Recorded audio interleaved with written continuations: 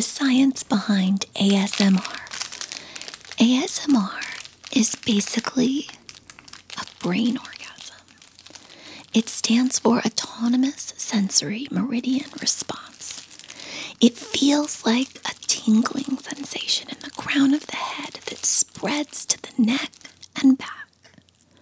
Some people get ASMR when they see or hear certain things like whispering, tapping, hand movements, even origami.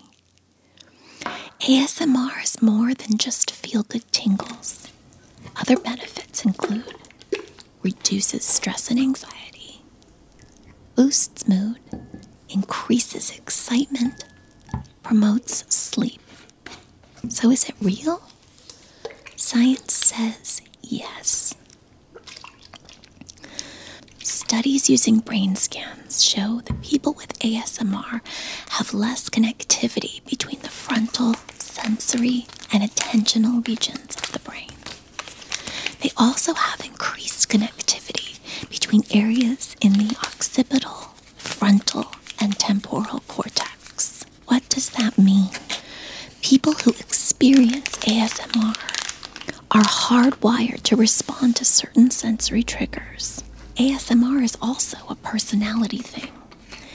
In another study, people who experienced ASMR were more extroverted, pleasant, conscientious, open, and neurotic. ASMR is also similar to synesthesia, where people perceive things like letters and numbers with a specific color, and misophonia, a sensitivity to certain sounds like chewing.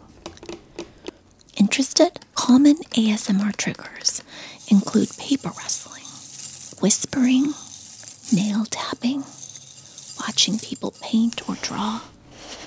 If you experience ASMR, enjoy the braingasms.